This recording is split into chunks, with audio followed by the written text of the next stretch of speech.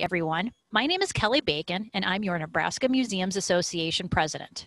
I'd like to welcome our NMA members to this month's Cataloging and Catching Up, a monthly Zoom chat to discuss relevant topics. We only have 2 left after this month's discussion in September and October. They will be held on the 4th Friday of the month at 3 p.m. Central Time, 2 p.m. Mountain Time. If you can't make it to one of those or want to rewatch one of our previous meetings, we will record them for viewing later. Each month, we will have a different theme and host leading our conversation. This month's theme is a continuation of last month's when we talked about racial disparity and minority representation in our museums. If you're interested in hosting a future discussion, please contact me or another board member. Not everyone in this meeting has video capability, so if you have a question, please tell us your name and your organization before asking your question. You can also use the chat feature and we will ask your question for you.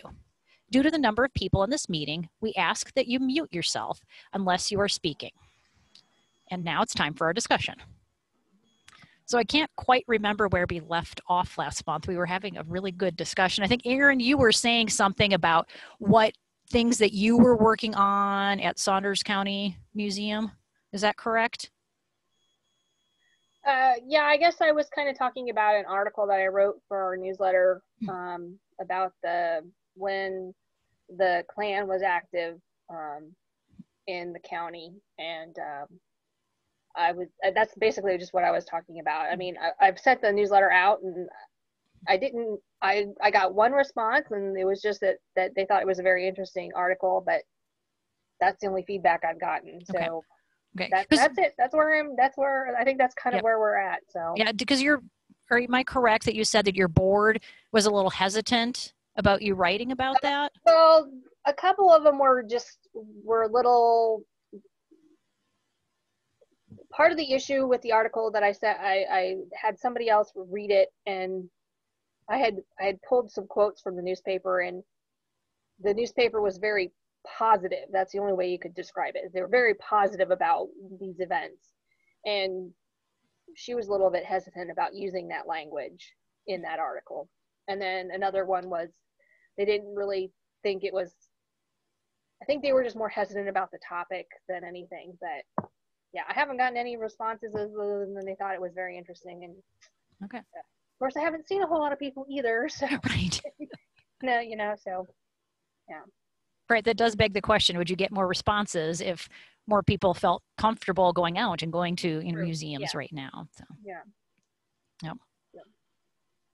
Yeah, does anybody have anything else, like maybe things that you've thought about in the last month since we had the conversation or started our conversation last month?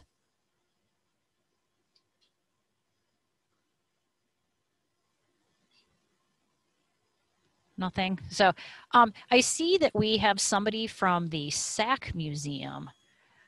And I think that is, I mean, if you're willing to, either type something in the chat box or, unmute yourself, and talk, I think, just as that type of museum we've talked about, just, historical societies, art museums, that sort of thing, to get your perspective as a more atypical type of museum in Nebraska.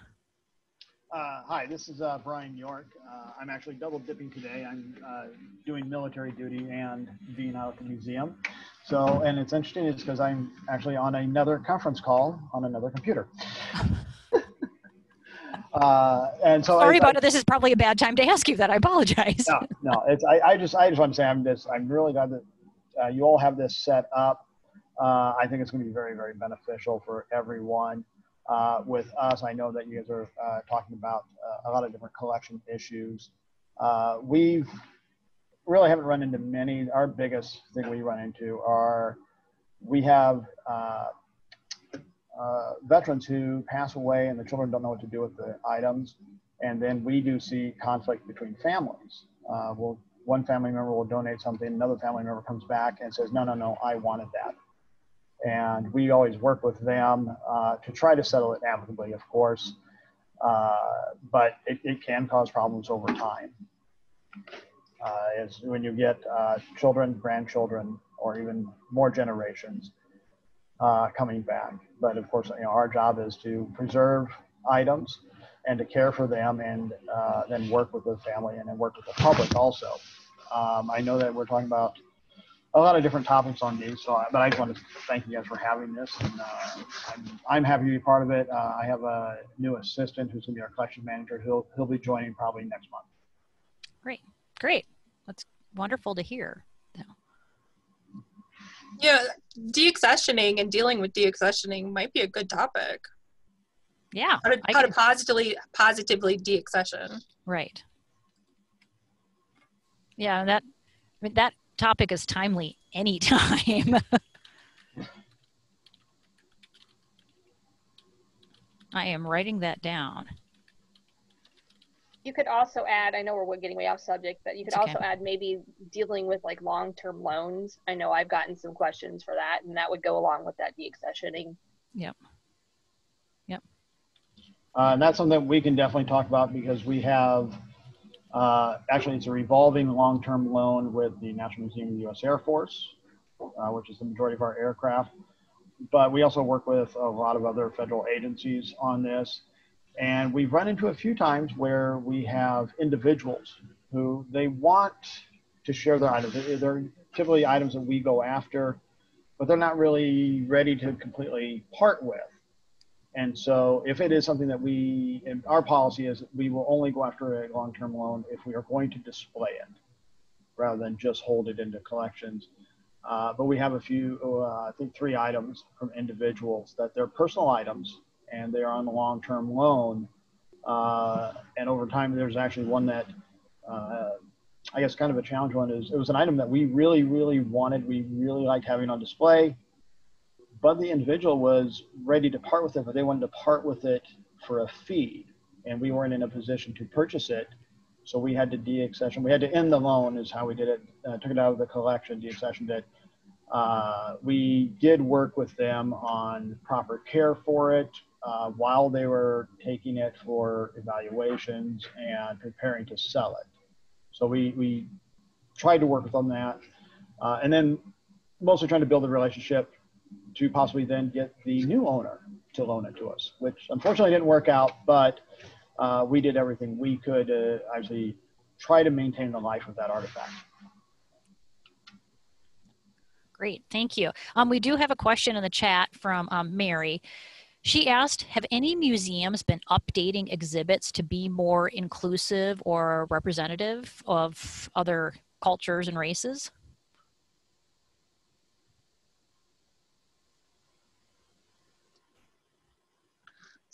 So I don't know, Lynn might want to jump in here too. I'm not on I haven't really been participating in the exhibits committee lately, because we're kind of inundated right now with our digital initiative. So I kind of stepped back from that. But I do know that the collection or the exhibits committee that we have here has created like a ranking sheet or an evaluation for new possible exhibits. And one of the key parts of that is inclusivity and diversity, as well as, of course, use of collections. But so I think that they are working towards making that an important part of future exhibits. Unfortunately, I can't speak to much of that because, like I said, I've been not off. I'm still sort of on the committee, but I haven't been directly involved with it for about a year. When we do exhibits, that's always a question we try to include whenever possible. Yeah, I think one of the real challenges for a lot of our organizations is that we quite rightly want to build exhibitions based on materials that we hold in our collections. And so the whole challenge with inclusivity and diversity and equity and access is that we have not done as much as probably we should have done in terms of trying to build relationships with communities. And so the huge majority of our collections materials are dominant culture materials, if you want to look at it that way. And so I think the question for us going forward is how do we look retrospectively at what we've got, and more to the point, how do we build relationships with communities of color or other groups that are not represented in our collections, so that we're perceived as places that are appropriate for stuff to end up. Yeah, I think, Lynn, you bring up a good point that a lot of exhibits are based on what you currently have in your collections, and you enhance with, you know, pieces from other museums that you might get on loan, but it's based on your collection. So if we don't have those pieces, how do we get them, and what organizations do we approach to, you know, maybe just get something on loan, or, you know, talk to organizations about donations? But you have to, you're right, build relationships first. Has anybody started doing that in their institutions? Or, you know, have you been doing it for a while? I see people kind of shaking their heads, so. Well, I think the Nebraska History Museum has been trying to work with representatives from a variety of communities in Lincoln, and sometimes getting some of the Native representatives to zoom in and stuff from like the Ponca or the Winnebago, just because it's not convenient for people to come to Lincoln. But in all honesty, I don't know what they're doing in the happy world of COVID, and whether that's going on or whether that's kind of on hiatus. But part of what that group was trying to do was look at exhibits that are currently on the floor and offer some feedback and responses. And we did have some Ku Klux Klan materials exhibited, and there were a number of people who expressed concern about the way in which the Klan was represented, or wanted a more nuanced and contextualized interpretation of that. So then we got into an interesting situation, because we had curatorial folks and community folks saying, okay, who should have authority? Who should get to make the say about what goes on the wall? Well, I think that they took it upon themselves to write a label that was very long. Right. But and I'm not taking sides here. I'm saying actually that's part of what needs to happen. You know, if people are not sort of willing to put it out there and say, gee, I think this is wrong, or gee, I like this, or engage in the conversation, then we're doomed to stay sort of stuck where we are. And actually, I'm going to grab a book, because there's a book I think that if people don't know it might be interesting for folks. Hang on. Yep. Yeah. For people who I know there are in different cultural organizations for, you know, many different cultures and cultural groups and other minority groups in Lincoln. And so, I assume Omaha has the same thing. For the people who are outside of Lincoln and Omaha, do you know if your, you know, area has, you know, already sort of organized groups, you know, representing minority people in your area? As far as I know, we don't. In the past, excuse me, there have been groups that have been representative of cultural groups. not necessarily minorities. So like the big Czech population, well, there's the Czechs of Saunders County, but I don't think that they're nearly as active. I mean, it was, the generations are getting farther and farther from those initial immigrants, and so it's I don't want to say diluted, but there's not that core group of people who are as interested in that sort of thing. But yeah, as far as I know, I don't think that there are any groups that, like I said, that I'm aware of. I mean, I did some checking, and Saunders County is 98% white, and so our minority groups are truly minorities within our county, and so I don't know if they have, and I don't even know who I would contact that might know if there are some groups. And since we're where we're located, we're close enough to Lincoln and Omaha that maybe they go to those places if they want, if there are groups there that they're connected with. Yep. Yep.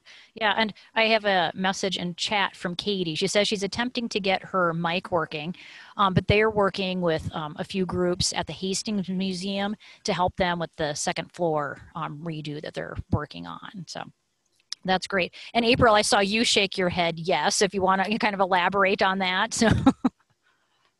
Yeah, definitely. We are lucky here.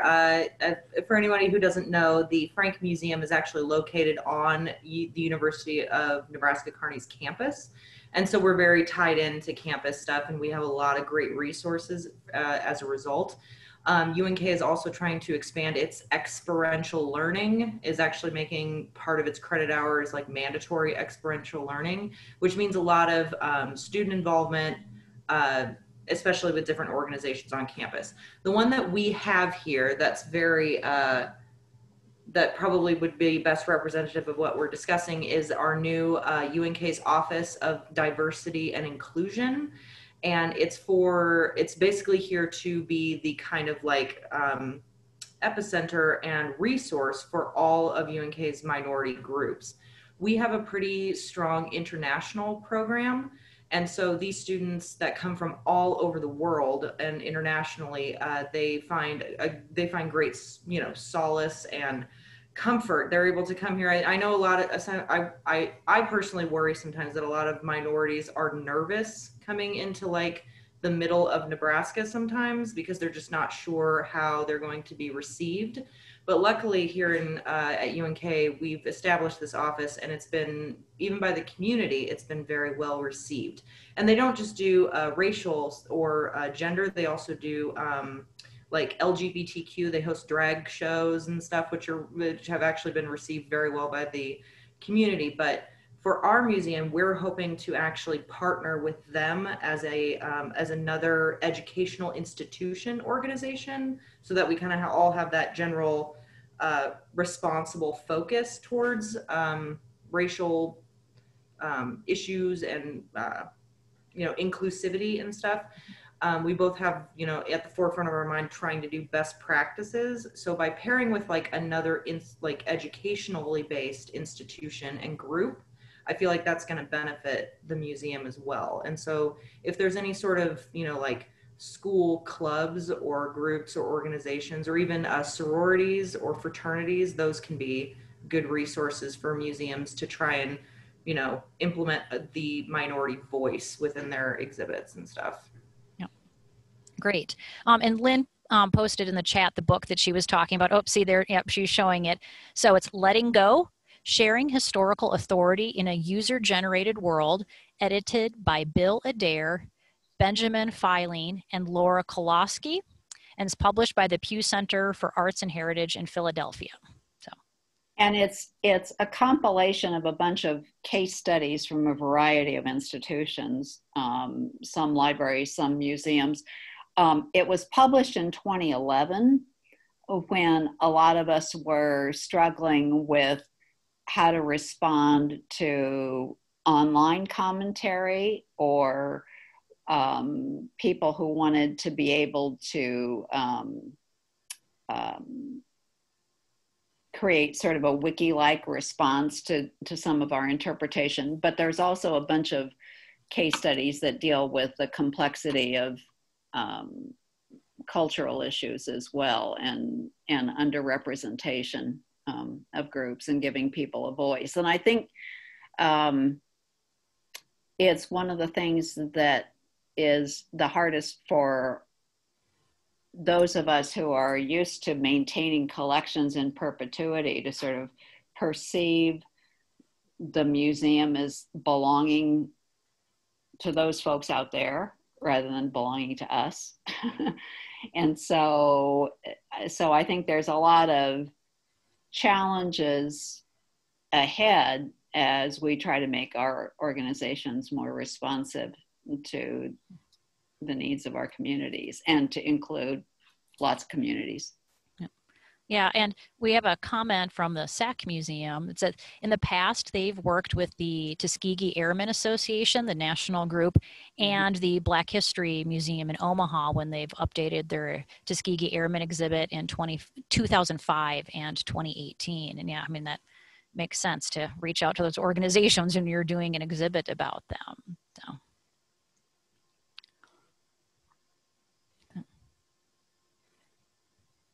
Anybody else from other institutions or anything? I have a feeling like for the Gage County Historical Society, you're probably in a similar position to like the Saunders County Museum.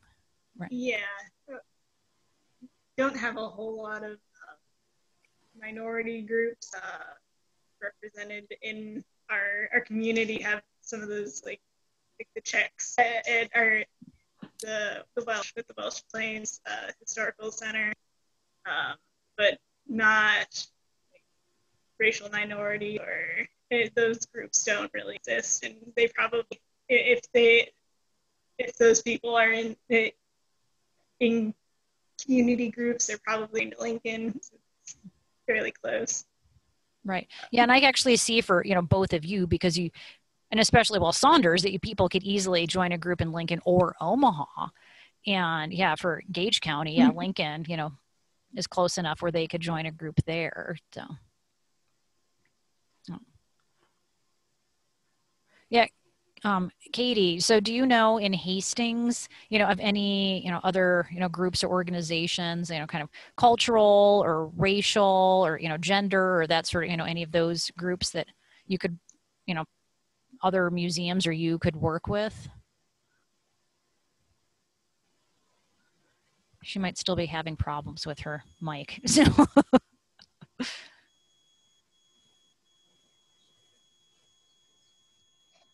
Yeah, she must be. So that's okay. I see. Jonathan, I'm not sure what museum you are with. I don't know if you.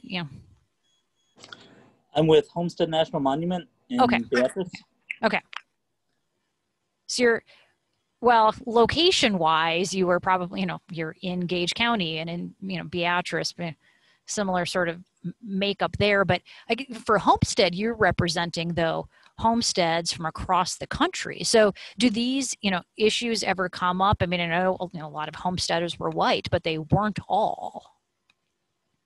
Yeah, absolutely. And we are actively engaging in the scholarship and conducting research on Black homesteaders, women homesteaders, starting to look at various other ethnic and religious minorities homesteading. So definitely something that we're interested in, and putting out digital content, working on temporary exhibits, and even updating our permanent exhibits to try and better tell that side of the story. Great, yeah, because I think you're one of the museums that we have in Nebraska that really is looking at a national scope and not a local or a county or So yeah, that's great. You'll have a lot of resources, I'm sure, to use, and it'll really enhance your exhibits. And I hope that's going to be helpful for you, and you get good feedback. Absolutely. Yeah, Katie, did you hear my question to you earlier? I don't know if you're able to, respond or anything right now. Can you hear me now? Yes. Woo!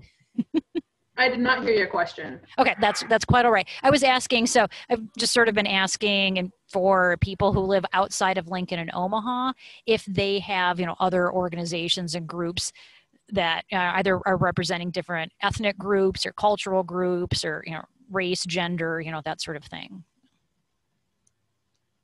We do a lot working with Hastings College, kind of similar to what UNK was doing, tapping into their exchange students. We also work with migrant workers who come up every summer through Head Start. And that's kind of gotten us in with the Hispanic community trusting us. We face a lot of unsureness from them because we are city owned. They don't know how far city government goes within our building. And we've kind of learned some tips from them. For example, whenever we have an event, they need to be able to bring their children with them, and they need to be in a safe space and know that they're in a safe space. Obviously, having a native speaker has been way more beneficial for us too. And having one that will fully translate correctly. Some of them like to sugarcoat a little bit. They don't want to offend you or the family or, and then we've been working a lot with Haskell University, mainly because in theory, we are getting the traveling boarding school exhibit in November and having some of them come up and talk. I say in theory because it might be moving to web-based now, but slowly making connections. A lot of them, I think we knew it would take a lot of time, but we weren't maybe thinking years, which some of them have been taking. As we redo our second floor though, we're trying to, anytime we tell a story that's not like Euro-American, that we aren't the ones telling that story, that it's coming from that community. And when they get to see that fully full out, we found out they've been a lot more willing to chat with us and kind of share their viewpoints. And that's also helped us gain artifacts then, because they see how it's going to display what the story is, and that like we're not going to twist their words. It's a very long process that hopefully we're slowly getting better at. Yeah, that's great. I just thought of kind of a slightly different question for Vonda, since she works in conservation. I don't know if she's going to be able to answer this or not, but I'm wondering, have you seen different types of collections items, either from museums or in personal collections, come to you for conservation work after all of the conversations about, race and gender and minorities have really come to the forefront? Just a few things, but mainly it's through, our collection items. Like we had the Black Lives Matter poster that came in that we'll need to be doing some conservation work on. So it's not a whole lot yet, but maybe it's just as exhibits get planned for these different types of groups and stuff that we may actually end up seeing more, which would be nice. Right, yeah, because I was thinking that, items will, need to be on exhibit, and then, it logically makes sense that some of those items will probably need some sort of conservation work, and you are a logical place to get, some of the conservation work done. So, because a lot of the things you see from museums I'm sure are being conserved because they're going to be put on exhibit. So you have kind of an idea of, what museums are thinking. Yes. And then beyond that, we've had a few people in minority groups where they've brought in like family things. So it's more of a individual thing as opposed to museums, but there is some of that. So a few things here and there scattered. Yeah. Yeah. I just lost my train of thought. I apologize. Anybody else have anything, relevant, right now as I lost my train of thought with the next question I was going to ask?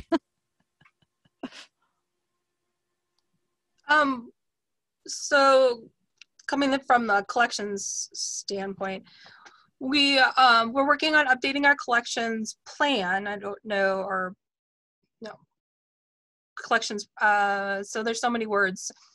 But anyways, this would be like the things that we have in our collection. We have a lot of in our collection, and then things that we are searching for.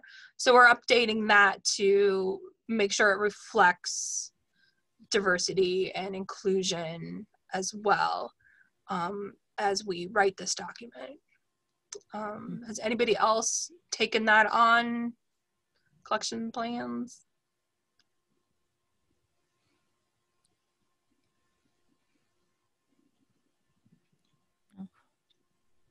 So we've been looking at other places too, and reading their statements and things like that too, and that's been interesting.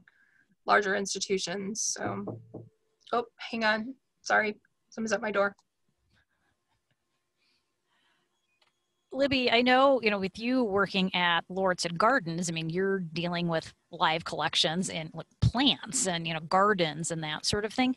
So, but I think, these issues can still be relevant to you because I know you have themed gardens for, different parts of the world, different cultures, like your, Japanese garden. Yeah, we have a Japanese garden. We have the Lithuanian garden. A lot of it is still very white.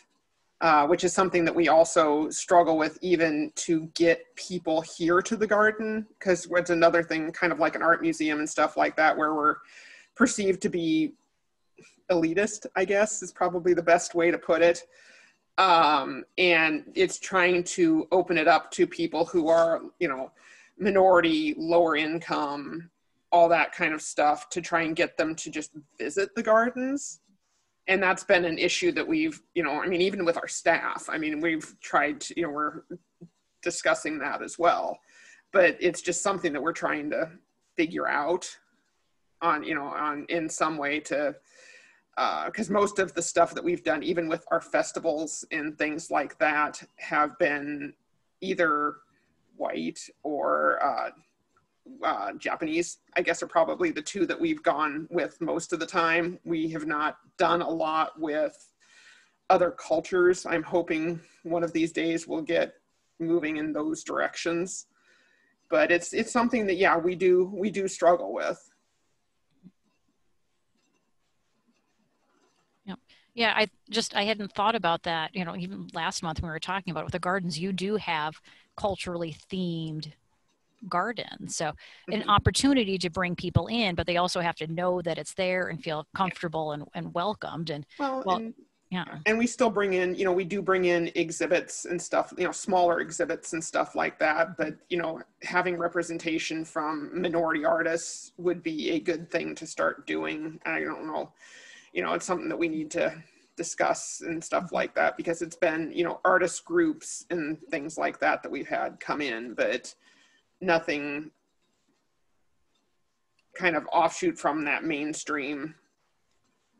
Do you guys have prairie yes plants and stuff? So is that the whole issue of Indian corn? Is that something that would be a way that you could get at? I know I think they're looking at that for even is growing a lot of that in Omaha there. Yeah, I think they're looking at a lot of that for when we redo our children's garden and stuff like that, and how to handle that kind of stuff to teach people, because we are supposed to be, especially about the Midwest and gardens that thrive in the Midwest and that kind of thing. So I know they're looking at that for when they redo the children's garden here in a couple of years, or actually it's going now, but they're not going to announce anything for a while. Right. Well, and yes, you can start a garden, but it takes a while to build it up and have it ready for the public. So. Yeah. Well, and if we're doing buildings and all that kind of stuff, it takes a while to raise all that lovely money. Yes. Yep. But yeah, what a great opportunity, and I like the idea of doing a children's garden with like Native American plants and prairie. Because that's where where we came, where we started and all that kind of stuff. So teaching people that hey, it wasn't just us just showing up here. Right. Yes. Yeah. When you were born, there may have been farms and ranches, but that's not what was here originally. So. Exactly. Yeah. I like that we have, different types of museums, represented every month. And it is really interesting how we can all kind of tie our topic into what we are doing in our own institution. So yeah. And I don't personally work with, museums and, collections every single day. But, we do, research on historic sites, across the state. And we've talked about, different things that we can do to really try to bring, minority conversations to the forefront. One, we work with the National Register of Historic Places program, and next month we will be nominating a church in North Omaha, partially for its association with an ethnic heritage and the Black community in North Omaha, and how it was an integrated church from its beginning, and that was its very purpose.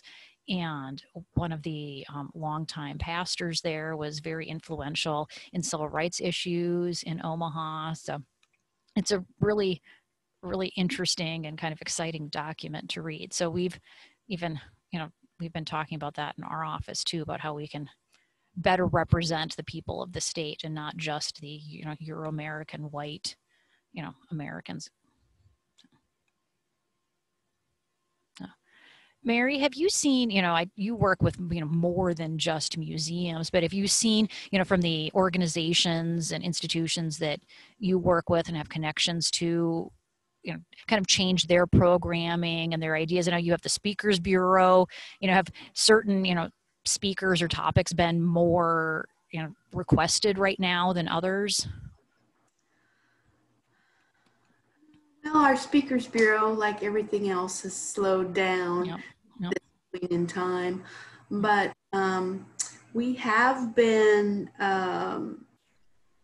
hearing from mostly authors who have authored books, quite a few about the African American experience in Omaha or DeWitt. So there is, I think, an increase overall in interest in that. And then communities who get those programs are really quite amazed. This is history that, they had never heard about. So it's a continuing effort, I think, on everyone's part to help make people more aware of the history that they didn't learn in school necessarily. We also, I think, do just, there is a real awareness. It's all, as you know, fairly new yet, about the real necessity to make a concerted effort to better represent and be inclusive. So I think we're all growing in that direction, and hopefully we'll get to a point where we see some real success. Mm-hmm.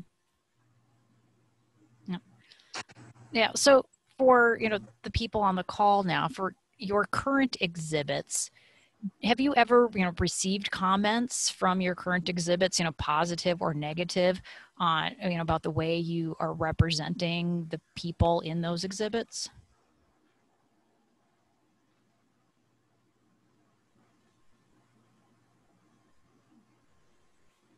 Erin, I see you kind of perplexed and thinking, maybe no. Well, it's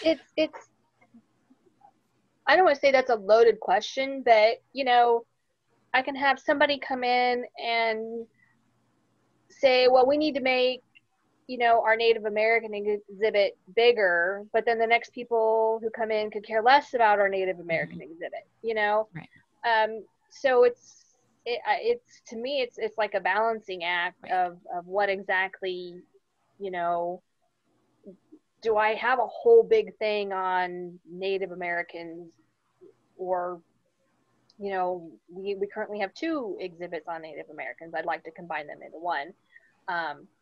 But, that's just as an example, in terms of, we have an exhibit that I know a lot of my exhibits are dated, but again, it's a matter of money and time and that whole thing, about, people are interested, about the 3 main ethnic groups that did settle in the county, and we have a really good map that was done a long time ago that shows where they were, and a lot of people are very, that's one thing that people tend to, to grasp onto, it's a visual thing, and it's like, oh, okay, didn't realize just how how people settled in those massive groups, you know, where they settled, you know, and like the pockets of people and that sort of thing. But for the most part, yeah, it's you know, one day somebody's like, well, why don't you have this? And the next day somebody's talking about the complete opposite. And, you know, why don't I have a great big exhibit on the railroads? And somebody else is saying, well, what about the school? You know, so it's kind of, you have to kind of just give, at least from my perspective, it's, you kind of put just the basic facts out there. And if they're very interested, you know, I can get them more information. You know, I just can't have it all on display. It's just physically impossible to do that. And it's one thing that I'm having in trouble with, is I have exhibits and displays, and then I usually, if there's not enough space to put all the information that I would like, I have a notebook for people to look through. I can't have that notebook out right now because, you know, can't people go through. So I'm having to trying to figure out how to adjust that or work with that. So that's kind of where I'm at. You know, I kind of try to just do the basic, and if they wanted more information, I have the ability to pull out a file or a book or say, here, if you want to sit, and that's kind of how I have to do it. Yep. No, you make a very good point, Erin, that yeah, we can't, you know, have huge exhibits, you know, dedicated to everything all the time. We just don't have the space for that. So yeah, I'm just trying to figure out what people are most interested in. You were very right. Something that one person loves and thinks this is the most important topic, somebody else may come along and say, yeah, I'm not interested in that at all. So to strike a balance and find what people are most interested in, I think can be pretty difficult.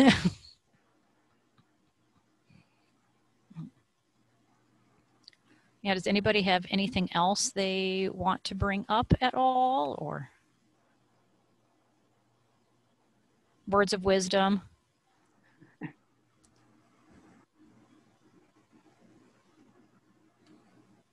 Lynn, I'm going to put you on the spot. You know, you've had well, you've had a long career in museums, and you know, have you been in your career, you know, seen a shift with, you know, I know we've been talking about this recently, but has there been a long shift, or is this just more of a recent thing, you know, for, you know, where you've worked? Oh, I think this is a continuing saga. And I think that's evidenced by such big national things as the fact that there's now a National Museum of the American Indian, and there's a National African American Museum, and there will be a National Latino, Latinx, Hispanic. I'm not quite sure how they're referring to that museum at some point in the future. And those are all reflective of the attempt to try to create organizations that are responsive to the incredible vitality and variety in our communities. I think the challenge for the museum profession is that we're still in the model where the huge majority of professionals who are making decisions, building collections, are white and represent the dominant culture. And there have been ongoing attempts to try to recruit more people of color, and certainly there is an African American Museums Association around the country. But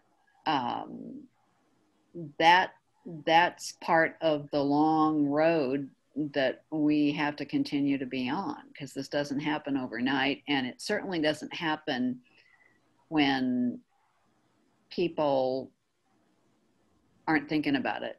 and aren't moving in that direction. You know, and we all have like way too much to do and not enough time to do it, and not enough money, and there are all these priorities that get made. But that's also can sometimes be an easy excuse.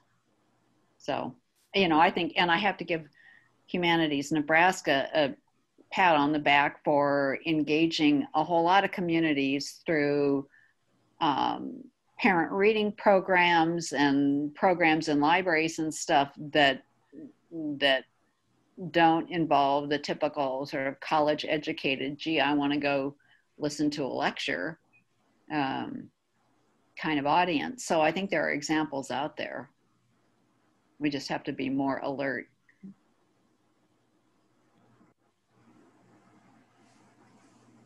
Yeah, and I know, you know, there is still this, you know, perception of just museums in general being, you know, the ivory tower, and that can scare people away. And I'm sure, you know, for a lot of, you know, minority groups, they're probably the most scared of entering our facilities when we do try to be welcoming and inclusive of everybody. So yeah, there's definite truth to that.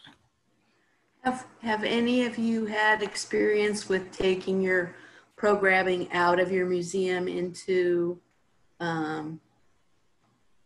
other areas of the community, either exhibits or programming that's been successful? My office partnered with our museum, the Nebraska History Museum, and they have done, what was it, 3 weekends. It was popular enough after the first weekend. They did it a second weekend, and then it was still popular. They did it a third weekend. But a bike tour in Lincoln and looking at African-American places that were, you know, easy enough to bike to from, you know, our museum in downtown Lincoln. But yeah, and those bike tours have happened on a variety of topics over the years, but this was a very, you know, timely and appropriate one, and people responded well to it.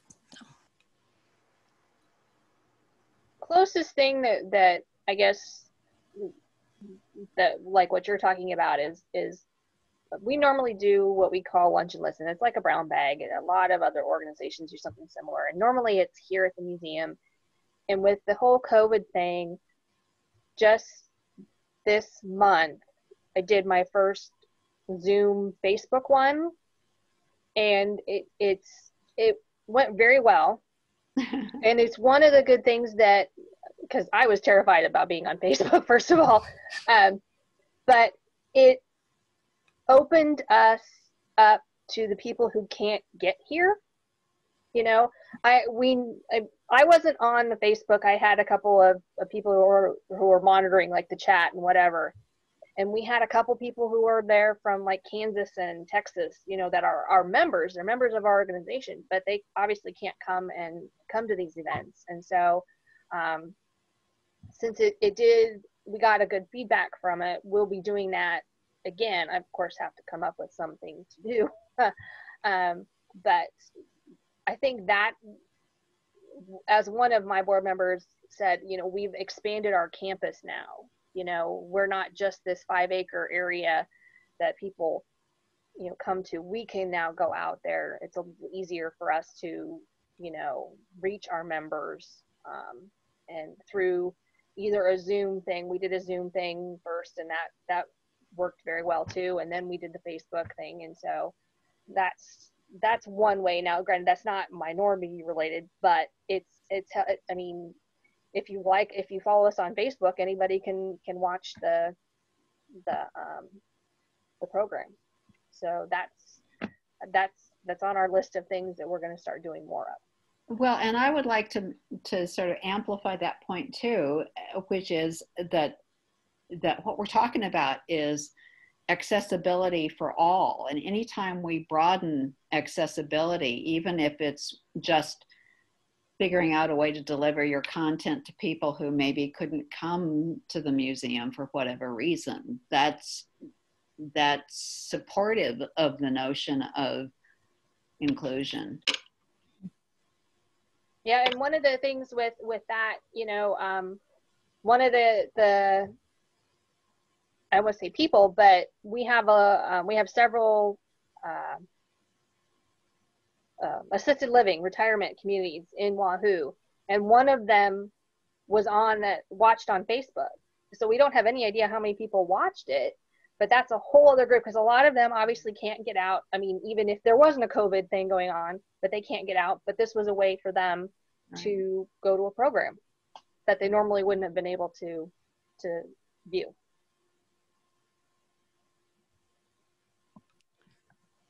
Yeah, you're right, Erin. I think, a lot of museums, I think, who have started maybe altering their programming a little bit to make it digital in some format, whether it's Zoom, Facebook, whatever. It seems like some museums are really kind of considering continuing using that format, moving forward, because you can reach your broader audience. That you're right, when you do a brown bag at noon on a Tuesday, there's a limited number of people who can really make it. But if you are also offering it online, you have the potential to reach a lot more people. And then recording it, you can watch it later too. But yep. There's a comment from April. She says, FYI, if you do a Facebook Live video, it auto saves into your Facebook page, so it's available to Facebook followers as a recorded video afterwards too. So it's a great way to for people to watch later on. So yeah, I'm doing a program tomorrow with Morrill Hall, the University of Nebraska State Museum, to kick off Archaeology Month. And normally it's an in-person event for like 3 hours or 4 hours on a Sunday afternoon. And this year we're doing it virtually, 45 minutes, recording it. But in this way too, I mean, our in-person event usually, gets quite a few people through the doors and they come talk to us, and it's great. But this event being online will help reach a broader audience and reach their membership in a different way. So I think it'll be a fun opportunity to reach the people who can't get to your facility for whatever reason. Yeah, and I was just noticing the time. It's just about 4 o'clock. So I don't know if anybody has any final thoughts or questions or words of wisdom they want to share with the group. My final question is for the Omaha folks about the $110 million Science Center announcement that hit like yesterday or today. What up with that? Libby, I'm looking at you. I know you're looking at me. Maybe you don't want to record this part. No, we are a little bit past 4 o'clock now. So thank you everybody for joining this month, and we will see you next month at the same time, same place. And it sounds like we have our, topic picked of positively deaccessioning and long-term loans, but we will post that officially, and remind people with the official topic later. So thank you everybody for joining, and we will see you next month. Bye.